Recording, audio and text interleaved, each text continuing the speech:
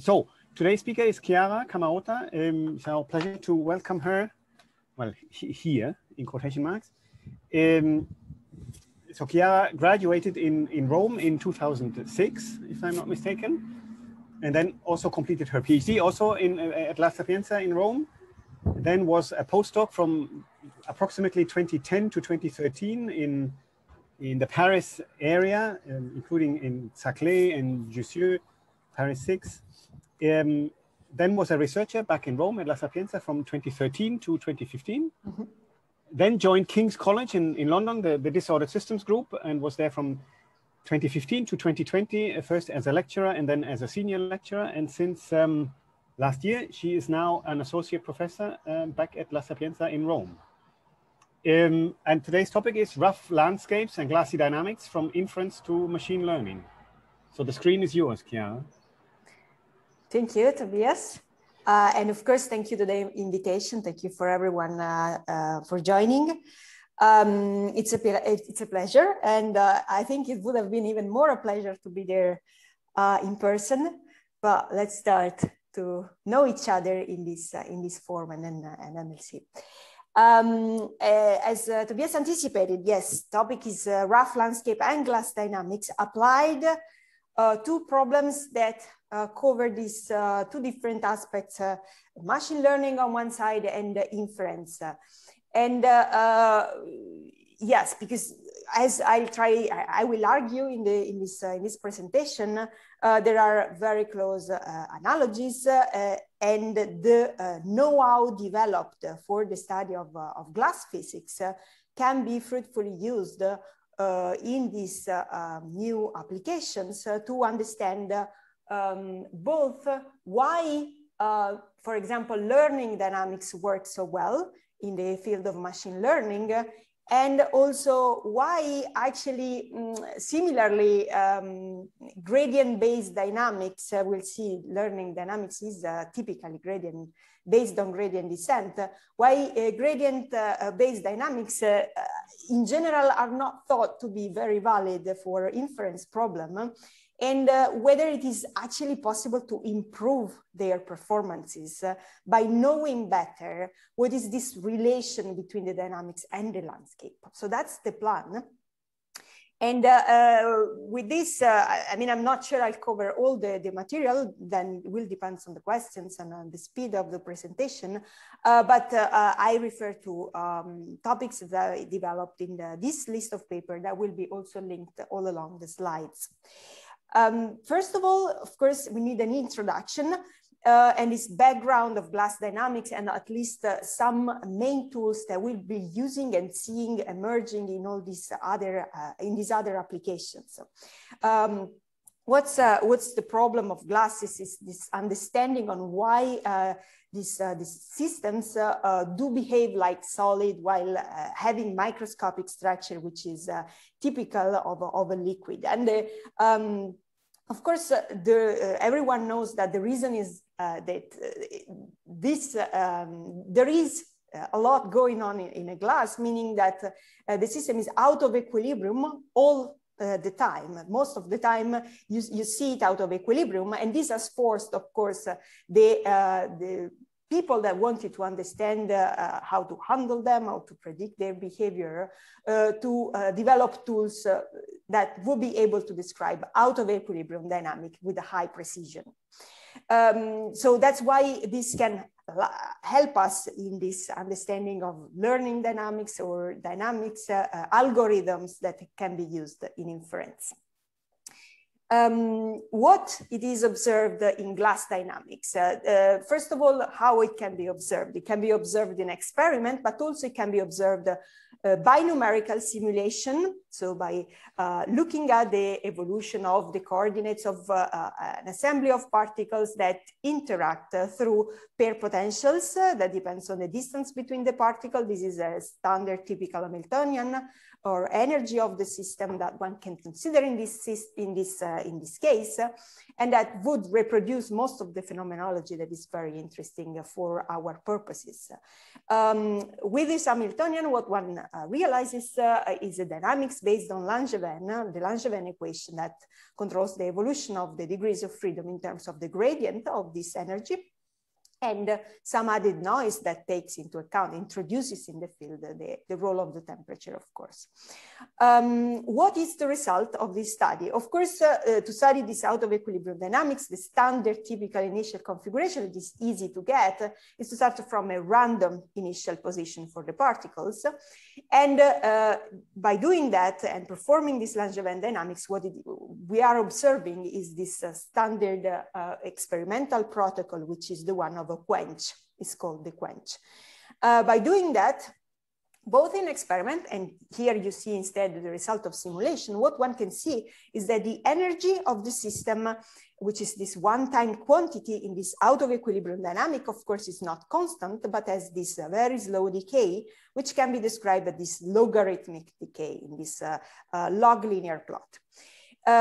This is one-time quantities, two-time quantities as, for example, correlation function, but here you see plotted the mean square displacement of particles, also show a peculiar behavior, which is the one of developing a plateau. These are for mean square displacement at a later time after the quench. So this is short time, longer time.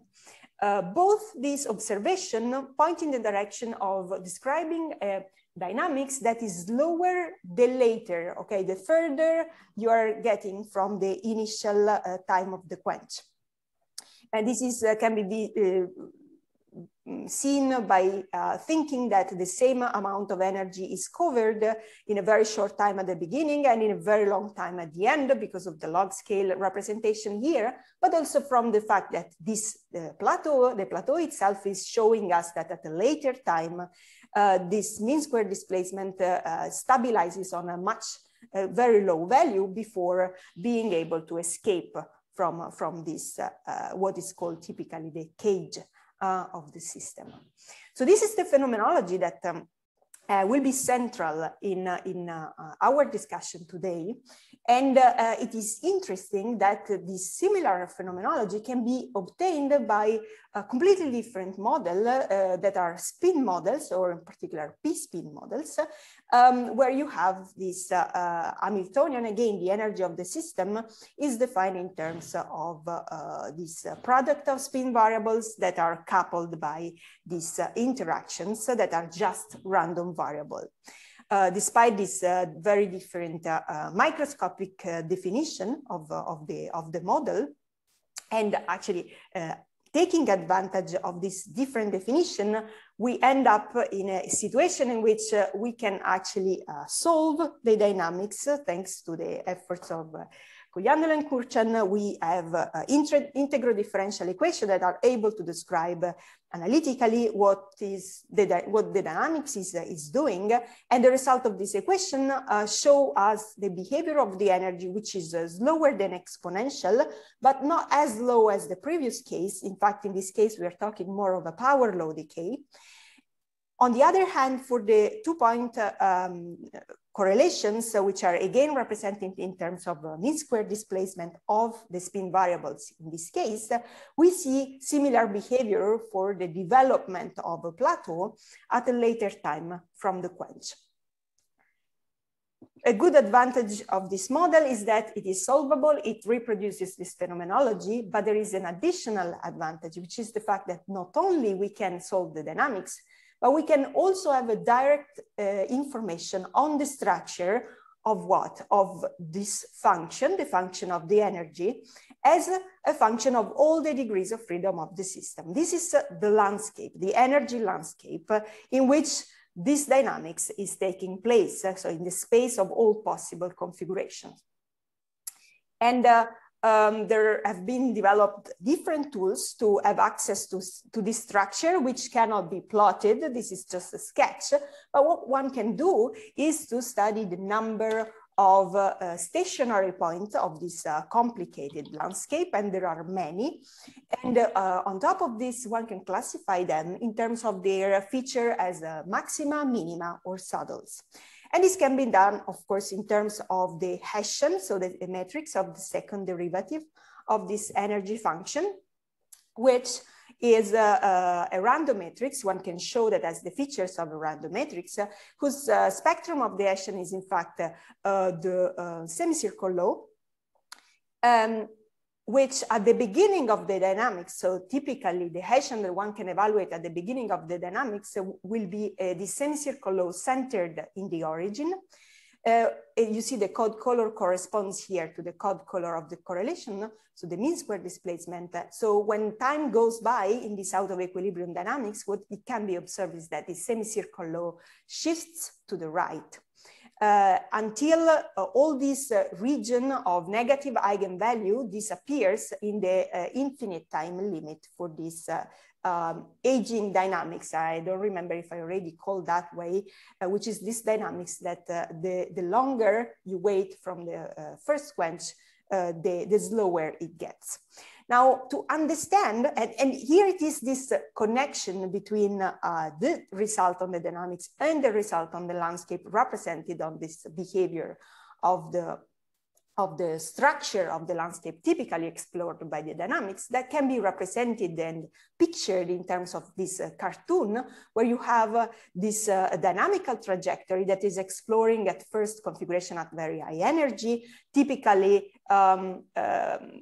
surrounded by saddles. This black semicircle is representing that. And then when times goes by, this descent in the energy landscape will explore regions that are richer and richer in saddles that have less unstable direction, until in the long time limit, it will land on a first layer of minima that are marginally stable, so the spectrum touches zero. And this level is called the threshold energy because it's important. It characterizes where the dynamics lands, and it's just the first layer of minima on top of many others minima that are instead fully stable. There are no zero eigenvalue for the minima underneath. So that's the structure. And in this situation, we have full control on the landscape characterization and on the dynamics, and we can connect one-to-one the behavior, the way the dynamics evolve with the typical structure that is explored. In particular, for example, one can say that this plateau that is showing here, is developing here, is connected with the actual width of this minimum. So there is, again, this full control on what is doing the dynamics in this full space of configuration. Now, the plan here is to use this acquired understanding to different problems, starting from, we'll see, the machine learning setting. And in this case, the question we will try to answer, which has been around for a few years, is why dynamics that is essentially based on gradient exploration of the landscape driven by gradient descent would succeed nicely in a landscape that is expected to be very rough and probably full of many minima. So, I mean, how comes it is performing so nicely? So I don't know how much you need as an introduction for this problem. I have a couple of slides, so I'll try to go reasonably quick, and then if you need more time, we can slow down. So we will focus on this task for machine learning, which is classification of images. So the problem is to find a possible function that will be able to classify images according to different labels. And this classification is, I mean, in the end, you want to, that your function will be able to split, for example, a vector that will be, give a non-zero value for the label of a cat when the image in input is a cat or a dog, the one in correspondence of the label of the dog in the second case. Now this function is searched among a subset of possible functions, which are all those functions that can be parameterized by using a structure of this kind. Now what is, this is the neural network, and what is this doing is evaluating all the variables on each single nodes in terms of a nonlinear function of a linear combination of the variables that are lying at the previous layer. The linear combination involves these weights that are sitting on each single links, and that will represent the parameters of the neural network. By doing this many times, this neural network will be able to produce an answer given a certain input, and this answer will be determined by the value of these parameters. Of course, the problem of finding this optimal function that will be able to classify images now becomes the problem of finding what is the collection of parameters that would allow this function to give the correct result.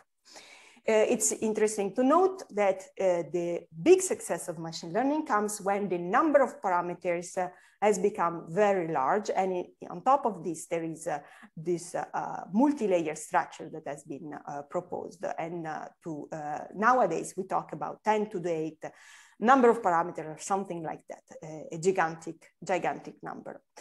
Now I say the aim is to find this optimal value of parameters. How this is realized in practice? Well, at the beginning, one starts from a random choice of these parameters and evaluates the answer of the neural network, which is for a certain image, which is compared with the correct answer. And then it is evaluated, for example, this distance between the answer and the correct answer. And all these distances are summed up in what is defined the loss function. So this is, in fact, the function that we want to minimize, because if the network will be able to classify everything correctly, this function should be 0. This is, for example, the mean squared loss, because each single contribution comes from this mean squared distance between the actual answer and the correct answer. Now, of course, a standard way, or the most natural way to minimizing this function will be the one of following the gradient at every single position, starting from the random initial configuration. And this is in practice what it is used essentially, apart from the fact that for computational reasons, what it is done is to give an estimate of this function in terms of a subset of the images.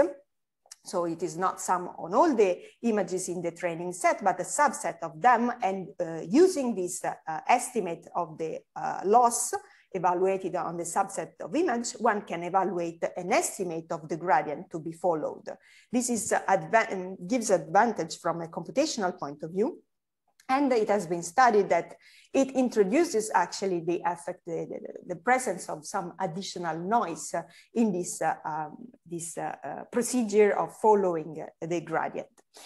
But essentially what we see is a full analogy with the problem that we discussed before, the physical problem of glass physics, in which we have this minimization of a potential in a very large dimensional space in presence through gradient descent based dynamics in presence of a certain amount of noise. So we thought of applying the same methodology developed and used for the study of glasses, or for mean field model of glasses, this example of the P-spin, for understanding what it is going on in this learning dynamics, and in particular to give an indirect extract an indirect information on the structure of the landscape of this loss function in this case by looking at the behavior of the dynamics, because we know that how in that case the behavior of the dynamics was controlled by the structure of the landscape. So we realized this problem by trying different structure of the neural network in different nonlinear function, different definition of the loss function, and also different data set that we used to train the neural network. And I'm showing you the result only from one of these examples, which do not differ much from the others. So the qualitative picture is staying the same. And I show you the equivalent of the energy, which is this loss function, and in particular, this green curve here in the figure, where you see in this lean log plot, you see again this logarithmic decay of the loss function, which is the one that was visible for the case of glasses. On top of this, we plotted, which was the first time in this case, the mean square displacement of parameters in analogy with the observation that is a standard procedure for numerical simulation of glasses. And this showed, again, this typical aging behavior that is emerged in terms of the development of a plateau. You see, here is the short time from the beginning of the dynamics, and these are the longer time, and you see the development of a small plateau here. Now, at variance with the aging dynamics in the glass setting, in this case, what we also have is that at a certain point, this dynamics reaches the bottom of the landscape here, and time translation invariance is finally restored. And on the slope of the mean square displacement, we understand that in this last regime, what this learning is doing, this learning dynamics is doing, is simple diffusion, which points in the direction of the presence of a flat region of the landscape that was possible to reach after this aging descent, this aging dynamics that was exploring. Similarly, we could think this landscape characterized by saddles of fewer and fewer unstable direction. That's what is the intuition that comes from this observation. Of course, we do not have access on the full structure of the landscape in this case.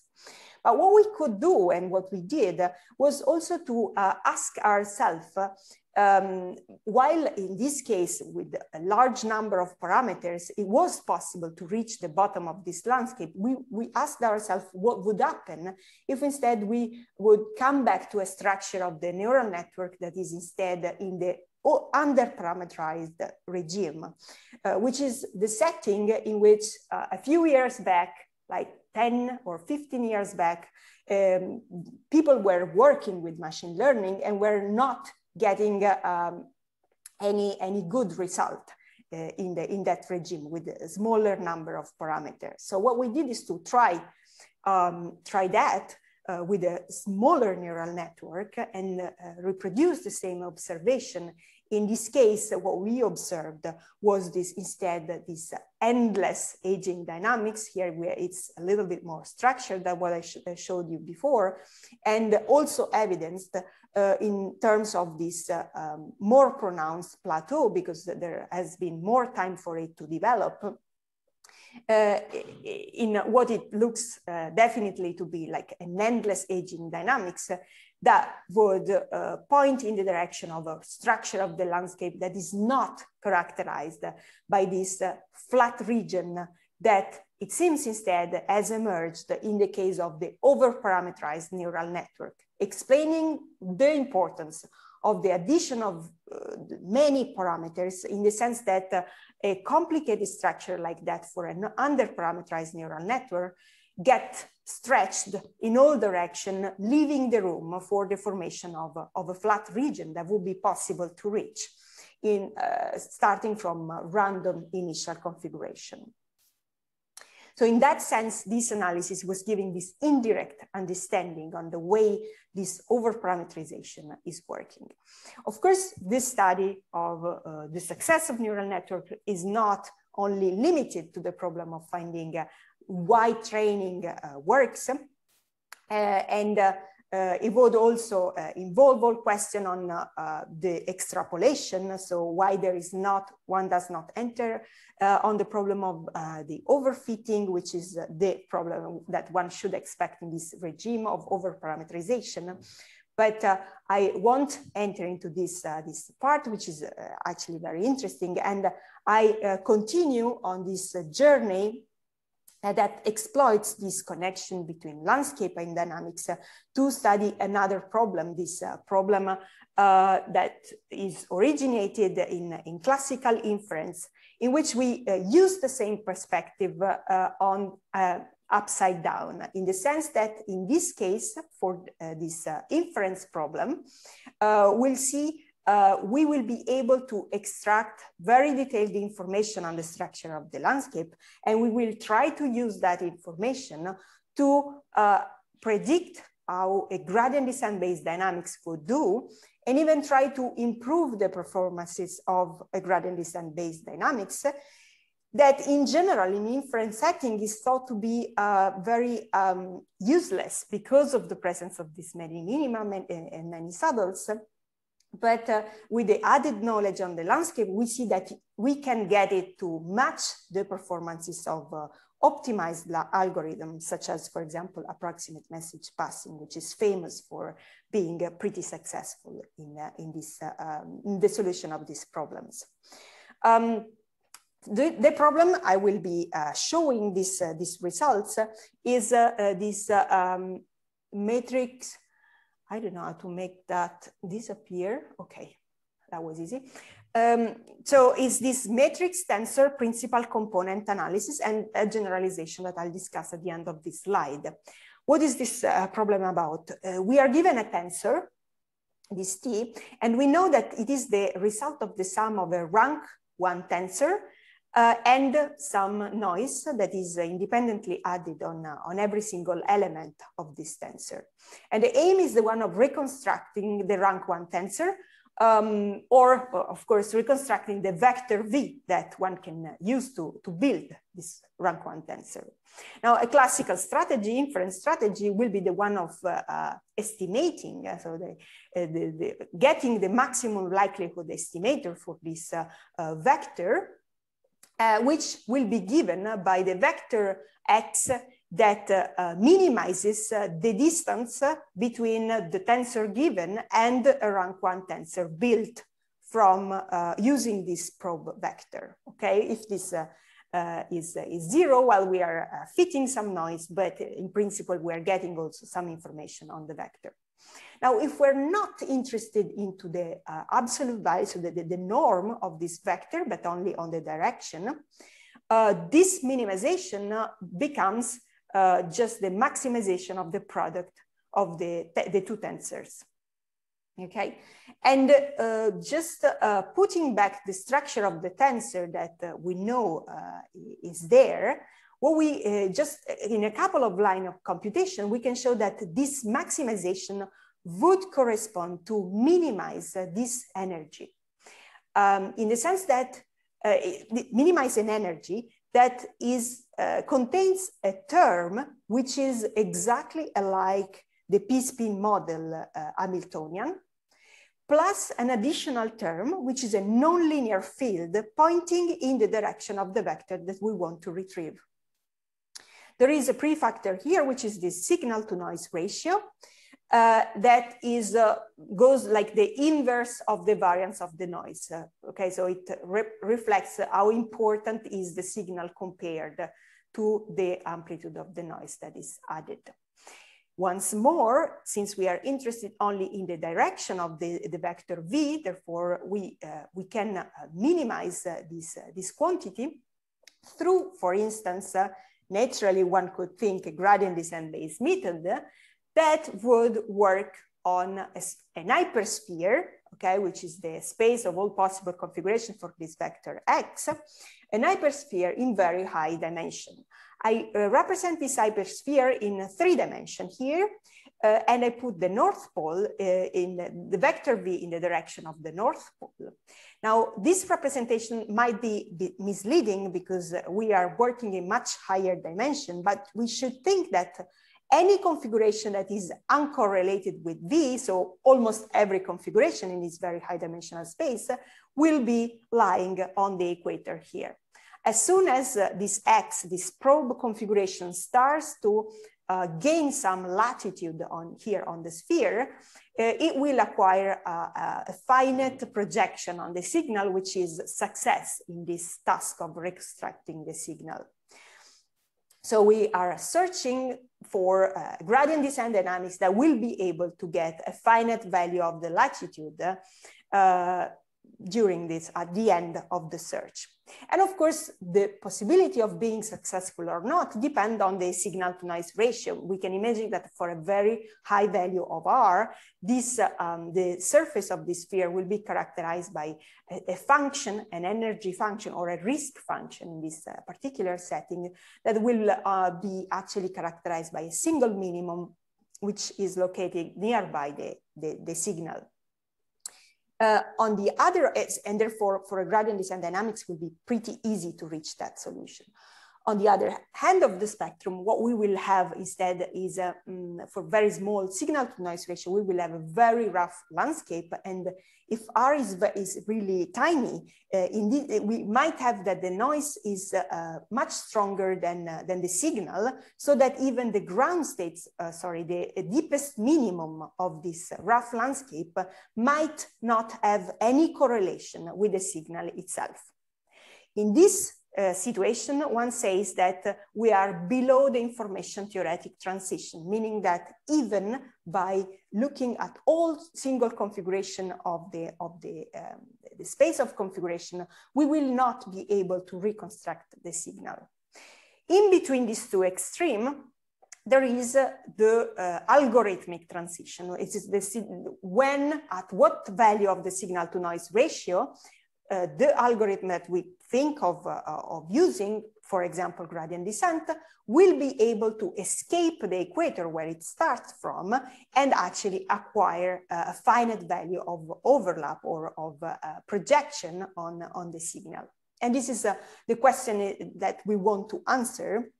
Whether, I mean, what are going to be the different situations depending specifically on the different value of this parameter key, which is the k, which is the dimensionality of the tensor. We will see this in this pure case, so this either matrix or tensor principal component analysis problem, but also in this mixed matrix, tensor, principal component analysis, which is a generalization of this problem, in which instead of being given one single tensor, the information is conveyed through 2 channels. One is a matrix, one is a tensor, and we have a different noise added in the 2 different situations. Okay, a comment here in the second case, we will be dealing with the 2 signal to noise ratios. So instead of 1 parameter, we will be dealing with 2 parameters, and therefore we will see results, and we will discuss the different situation on a phase diagram. First of all, as I given the strong analogy with the p-spin model, we could use it and use the tools developed in that field to get full information on the landscape, which is the big advantage of this inference setting in this particular case.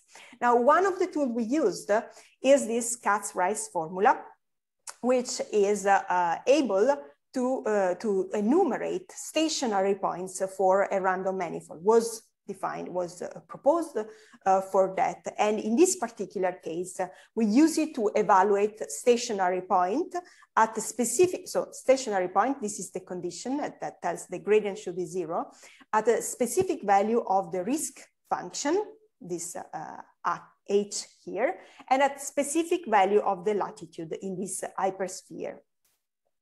Now, the result of this computation is a random variable, which actually it is expected to fluctuate at the exponential level, which means that its typical value can be evaluated by in fact, averaging should be evaluated by averaging the logarithm of the random variable and then exponentiating this averaged result. This will converge to the typical value. Typically, instead, however, the computation is done in what is called the annealed approximation, in which one averages straight away the variable itself and try to get from that an answer, which is typically an upper bound to the value, the typical value of this stationary point. In certain cases, this strategy, the annealed computation, is successful anyhow, because it can be shown that for special symmetries of the problem, the two results, the upper bound correspond to the typical value, so this value that want to estimate. But this was not the case in our case. So we had to actually go with quench the computation, which requested the introduction of replicas, which amounts to understand, to evaluate all the moments of the distribution of this random variable. It was quite a challenge, and thanks to the hard work of Valentina, we succeeded in that, and we obtained result through this approach that is able to tell us about the structure of all the stationary points, again, different value of the energy, different value of the latitude. And also, it is involved in the computation through this term here. We had to go through the actual knowledge of the distribution of the eigenvalue of the Hessian itself. So for free, within this computation, we also get this classification in terms of which among these stationary points are stable, unstable, and saddles. And I'll show you in the next slide the result of this computation, which only takes into account the minima of the landscape in different settings. So this is K, this parameter that was appearing in the definition of the model. In other words, is the dimensionality of the tensor we are talking about. And in the plot, you see this red band here, which is representing the range in the latitude for which there is a finite range in the energy where you can find many minima. Okay, so this is all the region where it's hard for your dynamics, gradient descent-based dynamics, it's hard to find the deepest minimum. On top of this, there is also the deepest minimum, which is plot, is this thick curve highlighted here and in all the plots. And you see, if the deepest minimum has zero correlation with the signal, we are below the information theoretic transition. So this is at zero for the first case, which is pretty easy. It is a finite value for the second case, but then the information theoretic transition is continuous and is a discrete transition, so discontinuous, transition in the last two cases. But again, the information theoretic threshold is still finite. On top of the information, again, of this deepest minimum, there is the information of all the other minima, which again might tell us something about the dynamics. And this, as a non-trivial behavior, you see, while in this case, the entire band of minima moves towards higher value of the information in terms of the vector, it should be reconstructed. This is less the case for the k equal to 2 case, in which we see always the zero latitude region populated by this thick layer of minima until a finite value of the signal to noise ratio. That's the case k equal to 2. And then instead, for k larger than 3 or equal than 3, this thick layer of minima stays forever here on the equator, which makes us expect that if we think of a dynamics that here in this representation, the vector is 45 degrees on the right. If we start the dynamics from the equator, which is this yellow line here, this thick layer of minima, again in red, represented on the sphere will hamper the gradient descent dynamics. At least we expect that. When, of course, when the deepest minimum is on the equator as well, but also when the deepest minimum will be further away from the equator and would actually contain the information, the algorithm will not be able to find it. And it will not be able to find it even in the case in which the deepest minimum is isolated somewhere towards in this region where there is strong correlation with the signal, because again, this thick layer of minima is always staying there, hampering the exploration, the escaping from the equator at the initial stage of the dynamics. So that's the situation that comes from, or the expectation that comes from the study of the landscape. And we went further on the study of this problem by actually solving the dynamic itself. And we did that in a different collaboration for the in which the aim was the one of comparing the result of the Langevin or gradient descent based dynamics with the results of approximate message passing, seeing how they did perform comparatively with each other and whether one was better than the other and why, and so on. We did that in the case of this mixed matrix tensor principal component analysis, where we have this region, so below the information theoretic transition, the region in which it is impossible to retrieve information is the red region here. And then there is this yellow region, which is the region in which algorithms might fail. In particular, the tiny yellow region here on the bottom below this one line here is the region in which approximate message passing fails. Above this line, approximate message passing is successful, but Langevin dynamics or gradient descent dynamics of this kind is failing for quite a while until this reconstruction becomes easy for everyone, for every dynamics we studied. Okay. So the first result, of course, is that Langevin is not succeeding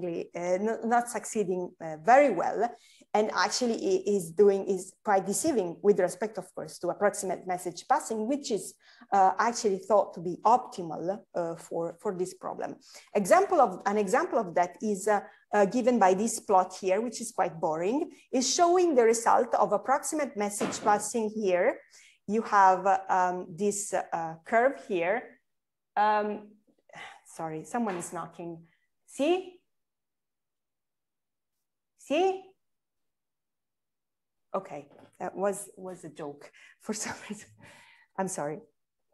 So it was, there is this line here showing the behavior of the reconstruction of approximate message passing in terms of this information on the signal to reconstruct pretty high and achieved in a couple of steps. So it's really good. And here on this bottom line instead is the way the gradient descent dynamics performs. You see is doing really badly, stays on zero. And this is somewhere here, okay? Now, by means of the knowledge of the landscape, what we thought was, are we able to improve the performances of Langevin here? How can we help Langevin to do better? We know that the problem is the layer of minima. And we know that this thick layer of minima around the equator, so exactly at Q bar equal to 0, is due to the presence of this tensor contribution. So one plan would be to give up on the information that comes from the tensor and start the dynamics, at least start the dynamics only with the information that comes from the matrix. And then continue by putting it back, the information of the tensor, at a later stage. We perform this again for a point right around here, and this is what we obtained. So here you have this modified Langevin, in which at the beginning we only use the matrix contribution to the problem, which we are allowed to.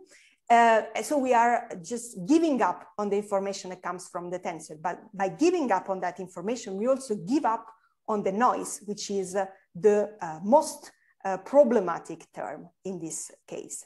The different curves show how this strategy is successful and showed how this takes place for different speeds at which the second term is introduced.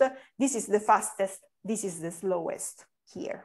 Okay, now the conclusion of this little example is that by knowing the landscape, we were able to make gradient descent to work better. And in particular, the entire region here does shrink back to the approximate message passing hard phase, meaning that with this trick, Langevin dynamics becomes as good as approximate message passing, meaning that at least it is possible to retrieve the information also with that scheme by this little modification. I see time is passing very quickly, so I want just to talk about this last example in which this mixed matrix tensor principal component analysis came quite interesting, quite gave us a new understanding on the way these dynamics work and gave an unexpected result. I'll try to show you first the unexpected result that we obtained. Here, this is the phase diagram that I showed you before, in which I just erased all the information on approximate message passing and the information theoretic transition. We only have the hard phase for Langevin, the phase in which the normal Langevin does fail. And this is the easy region. But then I added this additional curve here. What is this? This is the curve that one can obtain by looking at the structure of the landscape for this mixed matrix tensor problem. And below this curve, the structure of the landscape tells you that there is, in fact, this thick layer of minima that is hampering the reconstruction. Okay, so actually, if we really looked closely at the structure of the landscape, we would have expected that Langevin would perform even more badly than what it does when we do not use the trick. To explain it better, in this region here, we have that Langevin is successful even if it starts from a region of the landscape which is full of minima. And of course, this is really unexpected because, I mean, we think we start from a region full of minima, but then Langevin, based on gradient, is able to escape. And we are talking about a mean field model, meaning that the little noise that is present would not be able to let the system cross barriers. Okay, so we shouldn't expect to be able to escape from minima. So what is going on here? To understand what is the problem, we had to come back to this, the behavior of aging dynamics, which I described as this descent towards the threshold states, toward this level of the energy populated by these minima, which are actually very flat because they are marginally stable. And they are the most numerous minima. Okay, so they are typically what you reach with your aging dynamics. Now, these minima being very flat, they are actually the most fragile to perturbations. In particular, the perturbation that is, and we have a perturbation in this case, which is this nonlinear field. And in particular, it can be shown that the spectrum, the distribution of the eigenvalue of the Hessian, which gives the stability, at a certain point, due to this perturbation, has one single eigenvalue that pops out from the spectrum in a phenomenon that we usually call the BVP transition after Bernard-Roos by Péchet, who were studying this popping out of the eigenvalue from the bulk spectrum of random matrices. And for the case of these threshold states, this occurs when this occurs, this eigenvalue that is popping out, it becomes immediately negative because the spectrum, the bulk, touches 0. What does it mean? Well, it means that they develop immediately at this transition an instability. And interestingly, the eigenvector that is associated to this eigenvalue has a finite correlation with the vector that we want to reconstruct. Okay, so in some way, the threshold state, which are blocking the dynamics at this very high value of the energy, are then facilitating gradient descent dynamics because they point in the direction of the signal and allow the dynamics to do not get trapped in all the other minima, which are still there, which are still well formed and pretty stable, because they are not yet touched, they are not yet destroyed in their stability by the perturbation, which is still too weak for destroying them. Okay, so here we get through that an unexpected result. As opposite to what we should think, that the gradient descent will get trapped in minima. In this case, it is able to fly over minima and be directed straight away towards the signal, thanks to this first structure, first layer of minima. And I would probably stop here to let you give, to allow time for questions. Just as a conclusion, I have given you this couple of examples for inference in which we could really enter into the details of this connection and learn more on how to predict the performances and even learn more on how to improve performances of gradient descent-based dynamics, which is usually something that is not trusted for inference problem. Instead, we show that it can be used and can give performances that are as good as optimal algorithms.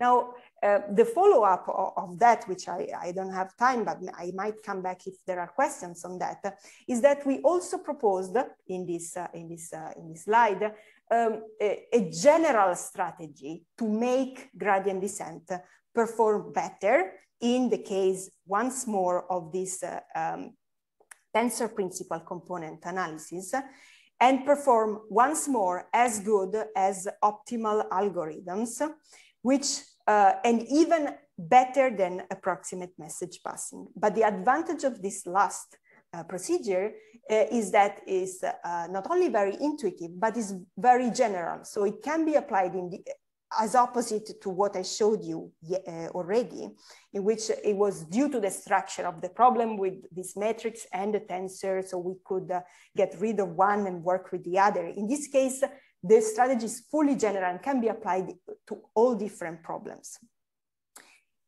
So this is something else that, we worked on, and we proposed this algorithm, and also in the direction of discussing about generality of what I said, we also worked on the application, the retrieval of this BBP transition and this mechanism for which gradient descent is able to escape from a region full of minima in another model of inference, another problem of inference, which is phase retrieval. This just to give you this effort of making this general, in fact, and the first good results that come from there. So yeah, to conclude, I presented you this double way to look at this interaction between landscape and dynamics to take advantage in the different field on when we know more about the dynamics to get information on the landscape, when we know more about the landscape to predict the way the dynamics is behaving, and this message that after all, gradient descent based dynamics might not be that bad even in this kind of situation, and can probably be used in a pretty fruitful way. I interrupt here again, because if there are questions, it's I think it's better to discuss. Okay, thank you. Well, thank you for this talk. So this is open for discussion. So I should say there is a small chance, not sure, somebody is conducting interviews for a technician, and it's possible that we get kicked out of the session soon. If this suddenly collapses, then I apologize in advance, and I thank Chiara in advance, but let's use the time that we have for questions. So are there any questions or comments or thoughts anybody would like to raise?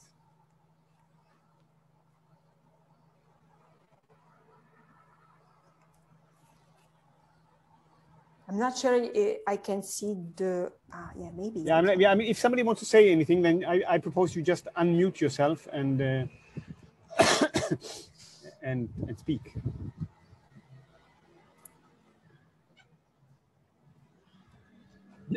Hi, I want just to ask, when you have used this trick of minimizing the tensor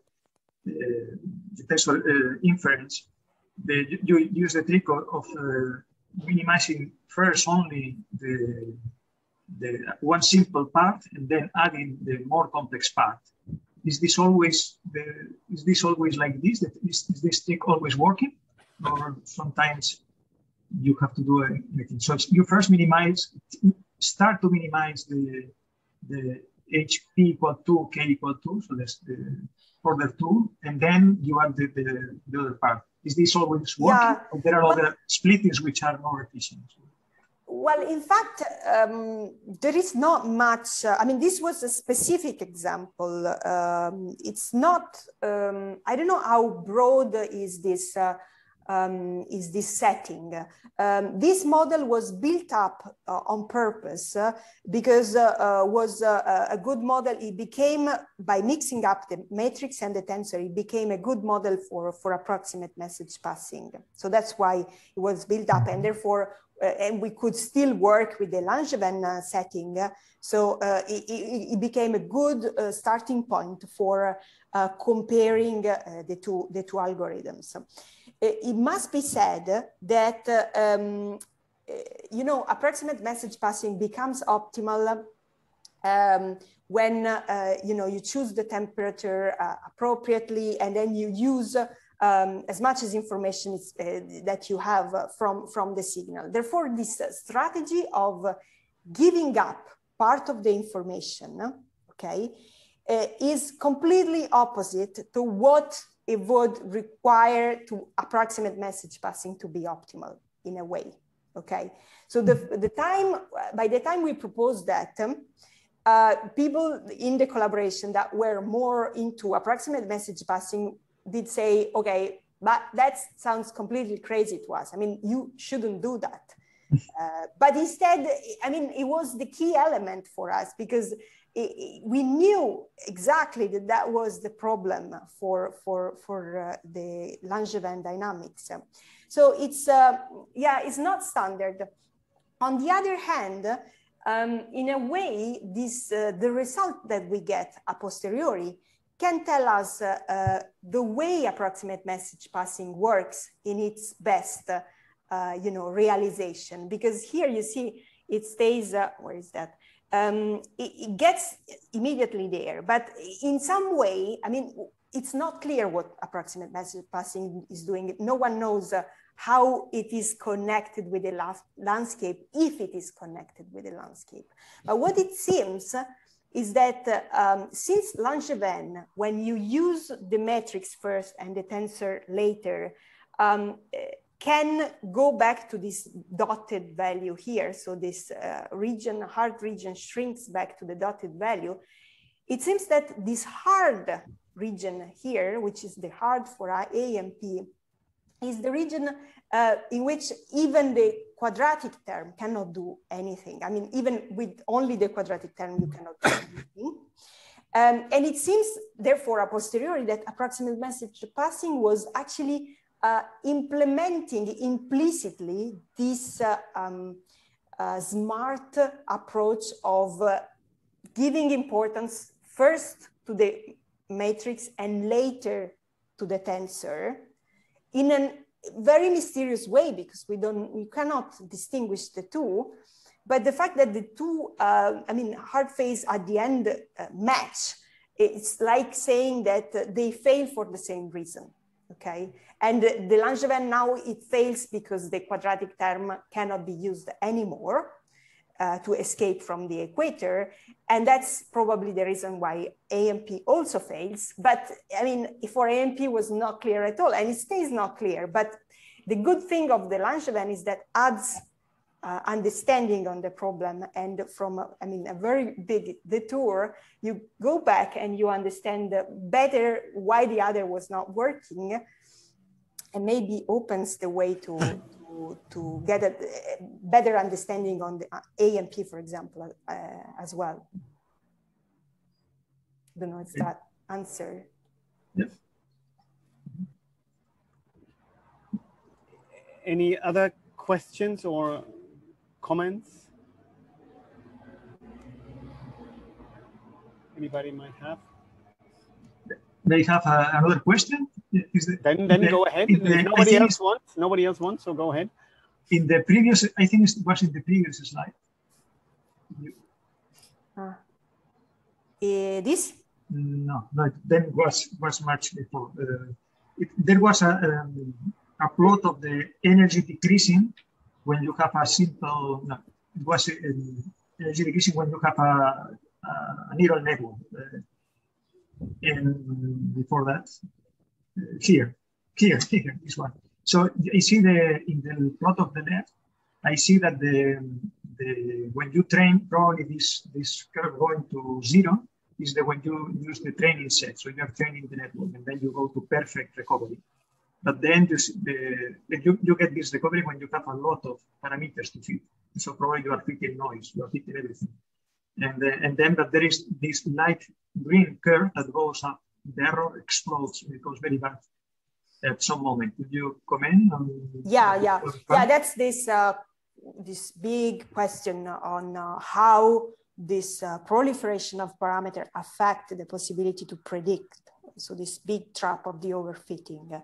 Now, I guess this was small net, not a sophisticated one for, not the state-of-the-art network that will also allow the very good prediction, because you see here it shows up where is that? The test loss goes back very high, meaning that for unseen images, the network is doing very badly.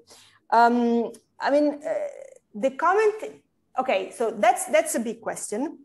There are new works that deal with that and that try to connect this possibility of these chances of overparameterization with also the possibility of performing better at the level of predictions.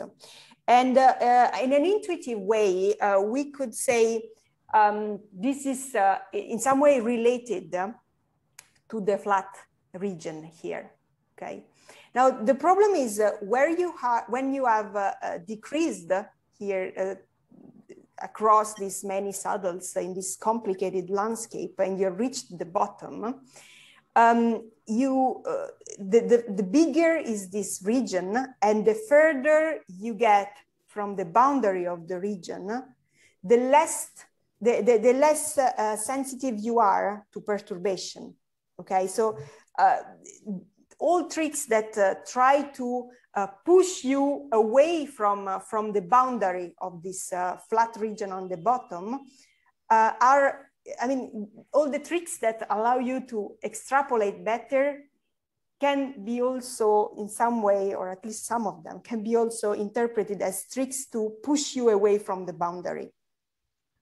Okay, so it's true. In this case, probably they were not implemented. We were doing really the vanilla plain version of the descent, because we were studying really the training rather than the extrapolation. But it seems from other works that the existence of this flat region that is obtained through overparameterization can give the two different results depending on whether your final point is on the boundary of the region or on the center. So yes, in this case, we didn't, we didn't help it to go to the center. I mean, there are all different approaches that try to make it move further from where it lands. You know, that is quite hard, because if it's gradient based, when it's flat, you don't move. Okay, so and then it's hard. So what it is understood in that sense is that if you are hugely over-parameterized, what you are doing is similarly as you are running this gradient descent for many different parallel neural networks. So as you are landing in different points at the boundary of this region, and then you are averaging out your result. That's one possible explanation for the way then at the end over-parameterization is also helping in that, in a counterintuitive way again, because that would in normal problem lead to overfitting.